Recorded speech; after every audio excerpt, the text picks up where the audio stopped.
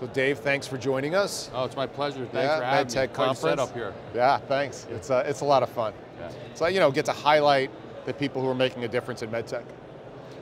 For too long the industry's not celebrated the workers and the great leaders, like yourself and those who don't know you. You head up Siemens. Yes. The Americas. I'm president of Siemens Medical Solutions, Inc., and I'm the head of the Americas for Siemens Health and Ears. Yeah. And then most recently, I know it's still in the works, so we can't talk about it a lot, but it's been in the public domain, is the Corindus acquisition. Yes, we're excited about that. To your point, the deal's not closed yet, but we're excited, and we made that announcement about a month ago, or a little bit longer than that now, and really excited about the opportunity in the space that we're about to get into. Yeah, and that's I think that's a watershed moment on these large players who have been from the outside looking in, meaning large CapEx diagnostic equipment primarily, and usually you have the companies that are in the body and the companies that are outside of the body. Yeah. So like, the Boston size or, the Edwards and the Abbotts who have always been interventional, and then you got the Siemens and the other players. Now they've crossed over, and that's a really interesting spot now. Yes, and I come from the interventional space. I was there a very long time, going all the way back to Guidant, way back at 1995, and then at Abbott. So near and dear to my heart, that space, no pun intended.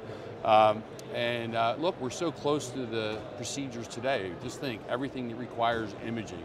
So it makes sense that we get closer and closer to it, right? And I believe you've seen Philips do it already, and kudos to them, and it just makes a lot of sense to get closer to the procedure. We have a great partnership with Boston Scientific, and that's yielded great dividends for both companies, and I think it gets us even closer to that space.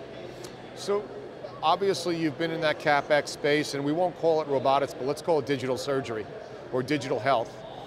And very large platform Siemens has, great footprint, great organization. What do you see that platform? What's occurring over the next few years that you're going to be watching closely as you lead this type of company? Well, first of all, I think what we're looking to do is improve outcomes. I think the idea of automating procedures is really important. Today, with our own imaging equipment, we can actually operate things remotely. We have a new technology called the virtual cockpit. We can run our MRs and CTs remotely, maybe down the road, other technology, other modalities remotely, not there yet, but maybe down the road. And the concept of, first of all, automating procedures, improving outcomes, be able to do things from a remote standpoint. Just think about where the condition some of these patients are and the time to get them to a hospital. You're fighting time, always, right? Regardless, stroke, cardiac, could be a major trauma, and be able to do things more remotely is a huge benefit, especially in rural places. And look, our country, despite the big cities and everything, is still very rural, and then outside the US, it's another predicament. And you may not have as many physicians in certain areas. There may be a ton of cardiologists, but there might not be a ton of guys and girls out there doing stroke treatment. And therefore, there's only regional stroke centers. So that concept maybe down the road, potentially, of doing things remotely just makes a ton of sense. And always with the idea of improving an outcome. Sure. And what's interesting too is, time equals heart and brain and when it comes to heart attacks and stroke. And having that ability to bridge that time equals distance too. Yep. So that interventional move with Corindus potentially is I think it's very telling on where things are going. I think 5G opens that up. I don't think there's as much of a latency issue with the imaging and diagnostic, is it? No, not at all. Right? Yeah, and again, we have a great example in Brazil. I actually had a chance to visit, and where we're running over 50 plus MRIs from one center, from virtually one office, think of it that way. And the challenge in Brazil is, unfortunately for Brazil, there's not a lot of MRI techs in Brazil, and they're very costly. So the concept of having a healthcare professional maybe at the table, so to speak, and putting the patient on the table, but not necessarily a certified MRI tech, is really a tremendous benefit. And there's someone sitting in basically a cockpit running these MRIs all around Brazil. We got that technology, again, called the virtual cockpit, approved in the US, and we're not in the site yet, but we hope to be very soon. and we're really excited about it and the potential there. So does the organization think through workflow now? So some people are afraid that some of this digital is going to displace jobs. And I think what it does is actually creates jobs. It displaces the jobs that aren't useful anymore. So when you mention whether it's a neurology, cardiology, MRI tech, so now what we're going to do is start to have work teams, maybe not the surgeon or the specialist, but we'll have trained work teams that can facilitate that cockpit from a distance. Yes, and we're always thinking about workflow, first of all. Yeah. And again, it's not with the intent of replacing FTEs, but I think it's about taking the FTE and put them where they're most needed, right? And making the whole system more productive. I mean, in radiology as an example, and we're the leaders in radiology, we're very focused on productivity. I mean, there's so much emphasis on that at a hospital level. So anything we can do to improve the throughput is really important. And again, always remember and also a really good outcome. But moving these people around so they can be focused on the right job is critically important. If we could do some of the more mundane things, through automation and other, artificial intelligence as an example will help us in that area too, that's really important. Is Siemens looking also at cloud technology? So a lot of people talk about cloud, and that's a core competency in itself. You know, it's almost like trying to own the utility. Yeah. And that's between cybersecurity and connectivity and patient records and all the legal. And there are organizations now starting to come out just to offer that utility to Medtech.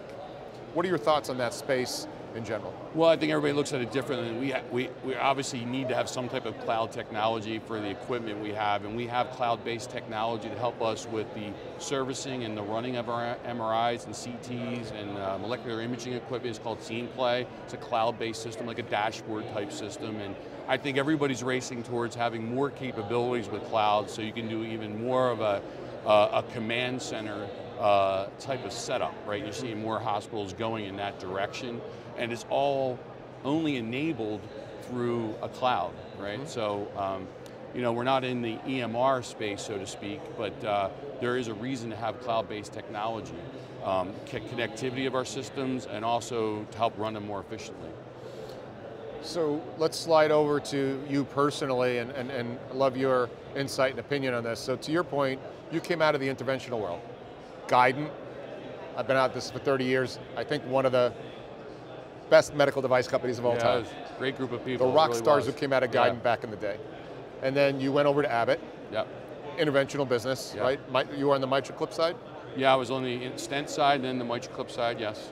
And then you walk into a large CapEx player. Yeah. Did people question your ability to move over from that interventional device world to this CapEx build out? And you've rocked it over there. Yeah. That's a great question. I'm sure people raise an eyebrow. It's not, I think every company has a culture, and if you don't come from that culture, there's always a question. I mean, I'm a big believer in bringing in outside talent. I've done a lot of that at Siemens today, but I think when I got there, the team was probably, I wonder what this person can bring to us. I think I've answered those questions, and we have a great team. We've made a lot of changes. We made a lot of changes for the right reason, bring the right talent in, people that are change agents, are really focused on winning and driving the business. And really what I'm most proud of with our team is we have this amazing entrepreneurial spirit. I mean, it's so cool to see. And we're doing amazing things with our customers. I shared with you, we had a phone call, I shared with you about the deal we did at the MUSC in South Carolina and University of Missouri just recently, and there's these long-term partnerships. We're really excited about how we're collaborating with institutions. And it's only because of the team and their ability to think much differently than we did before. The days of, let me deliver you an MRI or a CT, those days are over. It's about helping institutions address solutions, or problems with our solutions. So as you roadmap that out, and it wasn't too long ago that we're just like, look how good this image is. Yes. Right, and now you're involved in the entire continuum. Yes. Without playing too much of the strategy book, what do you look at as you move forward and bring the value to the customers in that space? Well, first of all, it takes a real collaboration. I mean, it takes for the hospital to be comfortable with saying, here's our pain points, and can you help us or not? And we have to be honest and say, yes, we can, or no, we can't, right? We got to be really careful about that. Because, not everybody can do everything. Or we can find a partner maybe that can help us. So, we have a lot of dialogue and we do a lot of due diligence with another. If a hospital gives us a pain point or two that we focus on. At MUSC in South Carolina, one of the pain points was reducing the time to intervention with their stroke patients. And we thought, after inspecting it and looking at what they're doing, and we're not the clinical experts, they are, but we thought from an operational standpoint, we could really help them. So taking the goal, whatever their time was then, to dramatically reducing that time over a year or two time period is one of our focus areas there. And we thought we can help them. And then we're working on other innovation projects with them, as well as even help them with the development of their children's hospital, the Sean Jenkins Children's Hospital that just announced and just opened. So there's a great leadership team at Medical University of South Carolina. We get along really well with those folks, and they've been great partners to collaborate with. But I mean, that's how we do it. I mean, we really sort of dig in, we roll up our sleeves, we spend weeks there, and we don't talk about the image, and we're not talking about our laboratory tests. What we're really talking about is, where your pain point, let's see if we can help you. And we got a really smart group of people that come in and see what they can do to help out. And that's a culture you build there, right? That's a mindset. Yes. And so people will look at a CapEx mindset one way, and then an interventional mindset another way. Different sales forces, different approaches, but the overlay still is look at problem solving. You're going to have to integrate, and again, I don't know the details, an interventional space, right? So Boston Sci is a partner with Corindus, is with you, and that's an interesting play. And you come out of that interventional world. What will be your first one or two moves as you try and integrate those two different mindsets and those two different approaches to sales? Yeah, well, I think from a commercial standpoint, number one, it's about people, and it's really important when we bring in the talent that understands that space. Like, I came in, I brought in people who've come from that space already, regardless of recent acquisitions, and even regardless of the Boston Scientific people, partnership. We've actually brought in people like that anyway, just to shape the mindset in the interventional space we're already in. Remember, we sell the cath labs that are used to do those procedures, and we need to bring in a mindset of people who think that way. We have a great imaging sales force. It's a very proud one, and people know the team really well. But just think about, I was thinking about my days about being a sales rep, and I only worked in the interventional cath lab. Our sales reps today work the whole hospital. I'm thinking, man, it's a hard job. They go from neurology to urology to cardiology, radio, all over the place. They are experts. So sometimes they need some help, right? And that's why we're bringing in more people with an interventional focus to help them in some of these other, I would call it specialty areas. Hey, we may be bringing people in for orthopedics too, right, down the road. We do some things with orthopedic companies as well. We obviously see as some of these growth areas being, the things that you see as growth areas: spine surgery, cardiology, neurology, right? And we're very interested in those areas from a diagnostic perspective, but also how do we get closer to those fields? Yeah, and you bring up a great point, is you're touching all of those stakeholders in hospitals: neuro, cardio, right? Peripheral, ortho. Absolutely. And most of the time it's diagnostic first. Yes. Right? Even if it's an emergency, it's diagnostic first. So you become the gateway. And when you own the front door, you potentially could own the pathway through. Yeah. So I think that those who are listening to this should keep their eye on those who have those multiple touch points in that healthcare continuum, because once you have that doorway, and once companies like Siemens, like you said, Philips, start to get into that interventional world, man, you start to come at it from both sides. Well, just think of it this way. Often when I talk to hospital administrators, I talk to them a lot about this. A patient shows up at a hospital with chest pain. Okay, what's the first thing they do? They might do a quick ultrasound. All right, well, we're there for that. Then they say, let's get some blood work. Well, we're also there for that, right? High sensitivity troponin. We make all the laboratory tests. We make point of care testing. Bells and whistles go off. Let's send them to CT. Well, we're there as well. And then ultimately, they may say, you know what, we got to take this patient to the cath lab. Well, we make the cath lab. We work with Boston Scientific, who has the interventional equipment. Procedure goes great outcome, patient's ready to leave, there's more blood testing done, we're there all along the way, and then for their post-procedure follow-up. So already, if you think it's just that one patient, we're there a lot of steps along the way. And I don't think those in the industry realize you're so insinuated into that continuum of care. And it's really, and we're getting more and more focused on the patient pathway, and that's what we're doing with these institutions like Missouri and MUSC, and hopefully a lot more down the road. We're really focused on patient pathways and how we can help. Just think, we're touching them already in so many different ways. Some of our audience may not know this, but you had a career before Medtech. Yeah. That's why I'm wearing sneakers. I'm all beat up. You were a professional football player. Yeah, you know, I had a brief stint down in Miami. I played for Villanova University, and not a big school. I actually started out at Duke, and I transferred to Villanova, and ended up having a pretty good football career. I'm in the Hall of Fame at Villanova. I'm very proud of that. Had a great group of guys I played with, and I had an opportunity down with the Dolphins, but I got beat up. And what position? Offensive guard. I'd like to tell you quarterback, but I think the audience, they wouldn't be fooled. And you know, my parents said I got to go to work, so I had to go to work.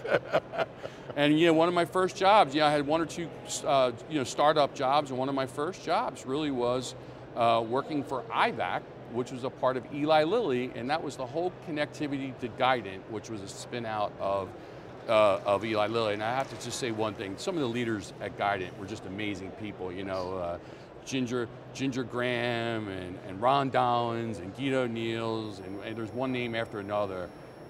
Dana Mead, I mean, they're just great mentors to me and to a lot of us. And one of my closest friends, Sam Conaway, and I worked together there for many years, and we partnered together now. He's at Boston Scientific, so what a great company to grow up in. Guidant was like, and you stopped by and said hello to Leon today, Hirsch. Yeah. Guidant and US Surgical, I think, turned out some of the most amazing leaders from those early years. Yeah, took me a while. I wasn't as fast as the rest of them, but I got there eventually. You're a football player. Yeah. And I started out as a sales rep, and I'm very proud of that. I worked in Pittsburgh, Pennsylvania, and it was the best experience ever. Yeah. So what lessons did you carry over from being a ball player at Villanova, a pro athlete? What were those obvious lessons, or maybe not so obvious lessons you brought over to, run a billion-dollar organization today? Well, look, I mean, it all starts with the basics. I mean, to be able to play sports, I always had this attitude of, a little bit of trying to catch up, and maybe not always the best athlete, but working hard was the way to do it, and that still applies. Hard work, tenacity, never giving up. It may sound corny, but it's the truth. It's absolutely the truth, and never giving up. And I take those things very seriously. And then look, we like to work hard, we like to play hard. I take that from those days as well. Yeah. It's really important. I mean, and today it seems, I'll tell you, I got a great group of people, and we have a blast working together. We're making things happen. The team, I'm so proud of the team, and it's just a really cool place to be. Do you still try and outwork the youngins? I don't know if I can keep up with them anymore. I pretend like I am, but I think they know I can't, but I try. You and I talked a couple of weeks ago when I was congratulating you on at least the Corindus sort of in motion, and you would, you hurt your foot. Yes. But you heard it. Yeah, I heard it in physical therapy for something else. Yeah, that's my life story. I love it. Yeah, I love it. A lot of injuries, unfortunately. Yeah. Well, listen, thanks for taking time. I know you're super busy. It's been awesome. Congratulations on all your success, and this has been great. A ton of energy here. Yeah. Awesome. Thank you so much. Thank you so much. Take care. Yeah.